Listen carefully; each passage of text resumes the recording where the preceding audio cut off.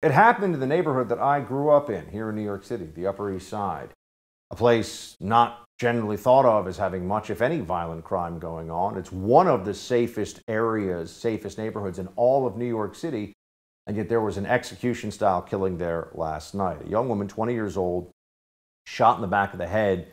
It is believed that her killer was an ex-boyfriend. The NYPD telling reporters today that he had a history of threats and violence against her. She was supposed to meet with the father of her child on the street, and he came up behind her, allegedly, and killed her on the street. This is the kind of crime that gets a lot of attention because of the heinousness of it, and it also is another fatal shooting on the streets of New York at a time when the numbers are far too high. Now, we have gone through before this situation where there was far too much violence in the streets of New York, as well as many other cities across the country: Houston, Philadelphia, Atlanta, Chicago, Los Angeles, San Francisco, Portland. They've all seen substantial rises, and smaller cities like St. Louis and Birmingham and Little Rock, rises in violent crime. And the way we deal with this successfully is to actually start enforcing the laws in a meaningful way against the criminal element, against those in our society who are breaking the law.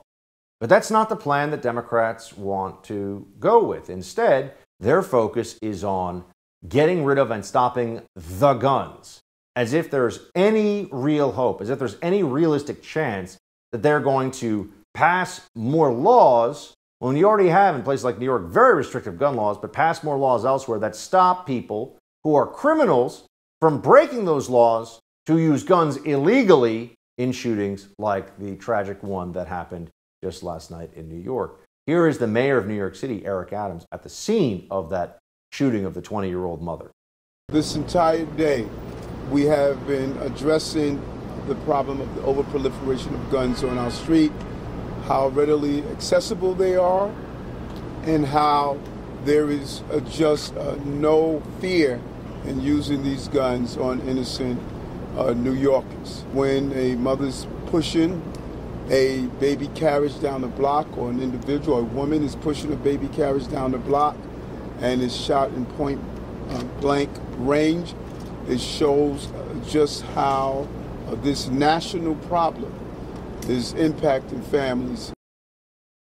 So he's focused on the guns instead of progressive prosecutors who will not bring the necessary cases with the severity that is commensurate with the offenses. Won't do that in New York City, won't do that in so many places across the country, and instead focuses on guns because this is more politically acceptable to him.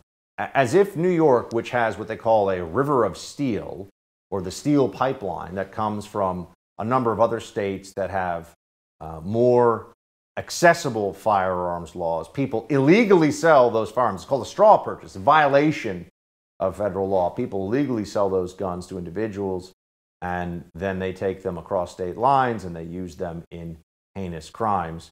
This is something that I had not seen before in New York, but it might be something that becomes more common. In New York City, a gunman on a scooter in broad daylight, on a little scooter there, tried a drive-by scooter shooting. Actually tried to commit a murder via scooter shooting. You see it here. Nobody was hurt in this shooting, fortunately, but this just goes to show you that this is broad daylight, caught on camera. The criminal element does not have fear of police action. They think they're going to get away with this stuff, and unfortunately, in so many cases, they are.